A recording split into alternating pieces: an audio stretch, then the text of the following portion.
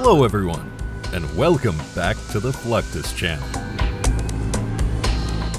Airports can be extremely busy, with planes taking off and landing 24/7, which means there is a possibility of an incident on or around the runway.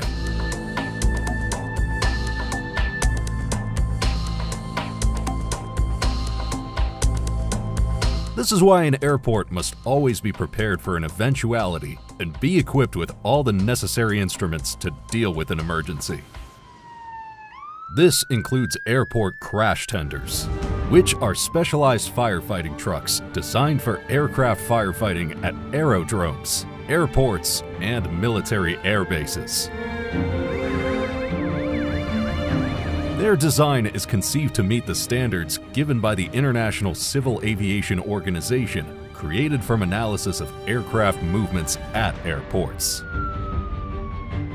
This is why only a few companies manage to create vehicles with all the features necessary to meet these conditions. One of these is Rosenbauer Group, whose lineup of aircraft rescue and firefighting vehicles have one of the most advanced systems globally.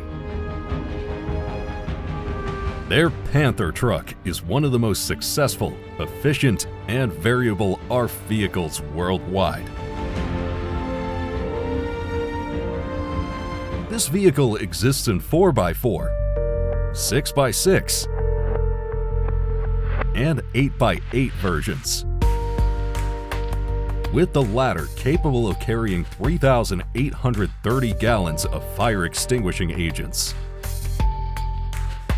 All of them have innovative features, such as the bird view camera system that provides a single 360-degree overhead view on the cab LCS screen, helping the driver to understand all the activity that's taking place around the vehicle. Its manufacturing process is carried out in two key plants: Leonding 2 in Austria and Minnesota in the USA, with the former being the main one. The latest Panther model began to be assembled in 2014 under the industrial standards of the automotive and engineering industry.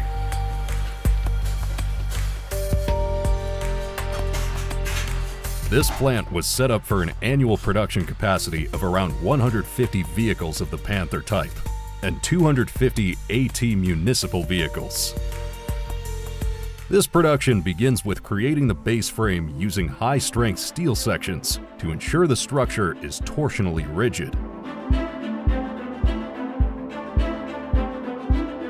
To build its body, the company assembles four main prefabricated modules, which consist of the driver's cabin, the pump room module, the tank module, and the rear module.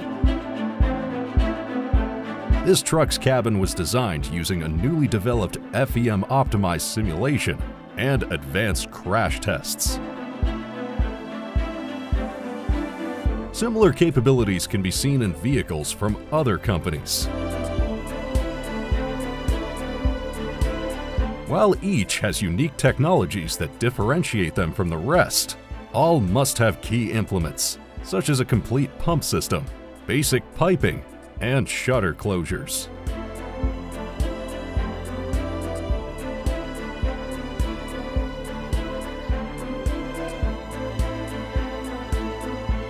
This, combined with the bumper-mounted turrets, allows the airport crash tenders to be prepared to deal with any fire emergency that might occur in the airport.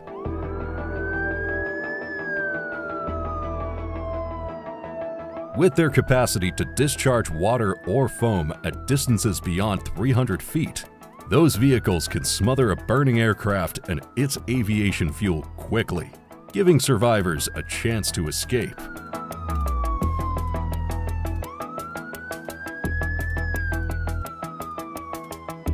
All of this has allowed these systems to become popular in airports worldwide, creating training programs and specialized teams to become familiar with all the tools and systems these vehicles possess. Eventually, everything has resulted in an improvement in emergency groups and has driven the development of new systems and vehicles.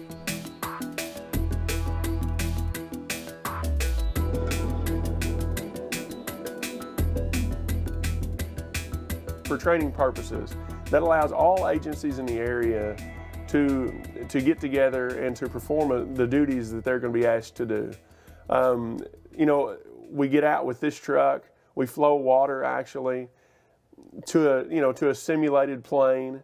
So things like that help us to prepare for an incident on the airfield. The potential of these vehicles has extended to numerous areas, including the United States Air Force, which has commissioned the development and construction of specialized ARFs to be air transportable. This responsibility was taken on by E-1, tasked with building this vehicle called the Titan ATP-19C, as well as 48 more as part of the order requested by the Air Force. Its main feature is its ability to be transported by a C-130 Super Hercules during rapid deployments on missions, making it a more compact design than other vehicles with the same purpose.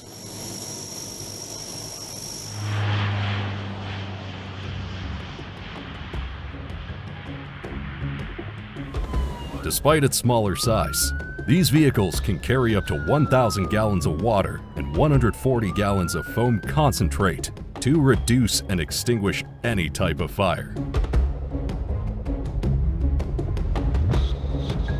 Creating these vehicles demonstrates that fire emergencies can occur in any situation, including on ships and in maritime environments.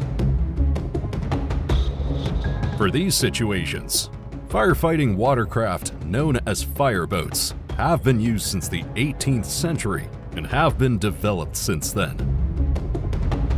Modern fireboats are filled with innovative tools to handle the fires, including multiple pumping systems around the deck, with some capable of releasing up to 38,000 gallons per minute and up to 400 feet in the air.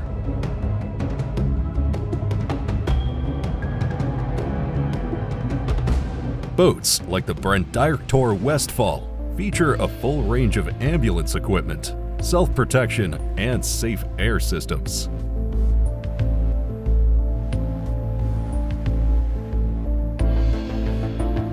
In addition, the vessel has been outfitted with a dynamic positioning system provided by Navis Engineering and a side-scan sonar to locate and classify objects in the water. Thanks to those features, fireboats are frequently used on docks and shoreside warehouses, as they can directly attack fires on the supports beneath these structures. In addition, most of these boats have pumps capable of extracting water from around them, so they have an endless supply of this resource, which can be limited in conventional fire trucks. Therefore, they are a valuable asset for keeping around ports and providing assistance to the firefight teams during an emergency. Although these boats are primarily designed to fight fires, many have tools on hand to use the boat for patrol duties. They monitor navigable waters for signs of distress or unsafe activities, which helps prevent accidents.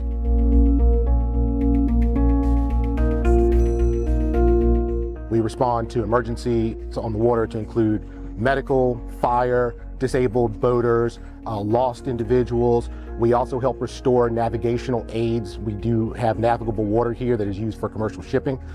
So one of our responsibilities is to go out when the Coast Guard asks and make sure, hey, are all those buoys still there so that people can navigate the James? Emergencies of this type have triggered the creation of innovative systems that fight fires efficiently and reduce the risk for victims and firefighters. This has resulted in the application of robotic systems, which have been increasingly researched and developed to solve these emergencies. The goal of this development is to allow these robots to perform hazardous tasks, keeping human firefighters at safer distances. Such research has led to two categories of robotic systems, one being fixed systems, which are the most widespread, consisting of fire monitors and fire suppressors inside warehouses, landing areas, or tunnels. The other type consists of mobile robots, which are more versatile and can be deployed in several environments, either outdoors or inside buildings.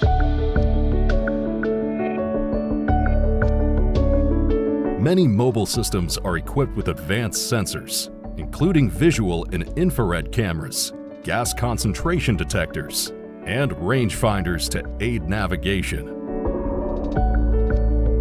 They can be ground-based or aerial, with the ground robots being often tracked or wheeled vehicles.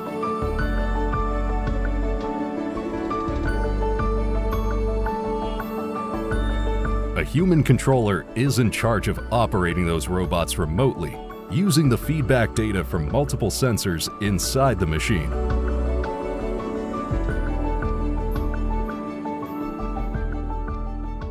These vehicles range from 990 to 20,500 pounds, moving at speeds of 1.5 to 12 miles per hour, and primarily powered by batteries or diesel engines.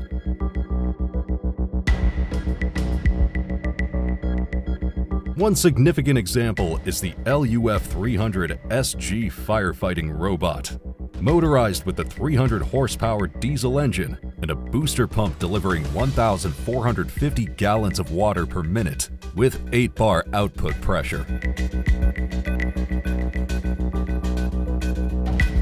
Further advances have also brought with them an increase in the use of electric mobility in firefighting robots, thanks to the fact that these systems offer quieter and more efficient operations, in addition to the fact that more compact systems can be created compared to those that use combustion engines. These are the advantages that robots like the LUF Nano have, being designed to be small and maneuverable, and adapted to indoor and confined space firefighting.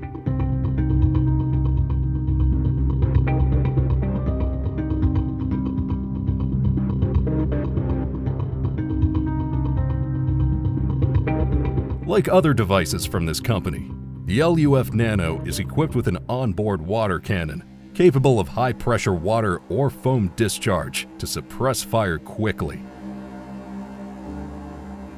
In addition to serving as firefighting tools, robots can support firefighting teams by using other types of tools, such as the LUF hose collection system.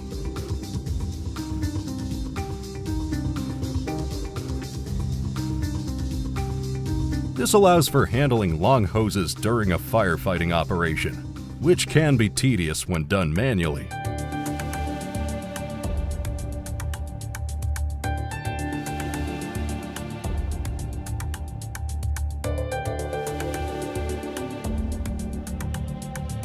This robot automates the process by collecting the hoses, significantly reducing the physical strain on firefighters and speeding up operations.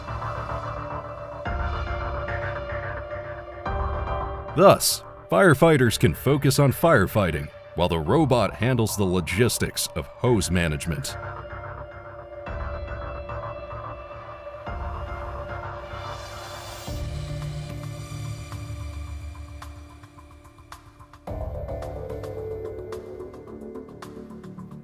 The emergence of these new technologies to combat fires and other similar emergencies has resulted in positive progress for combat forces and the commercial area.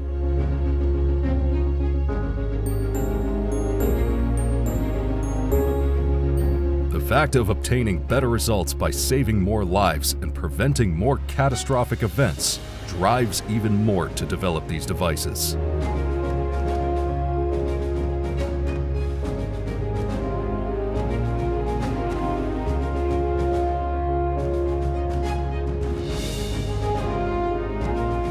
That's the end of this video. I hope you enjoyed it. Make sure to subscribe to this channel so you don't miss any of our new content. See you next time.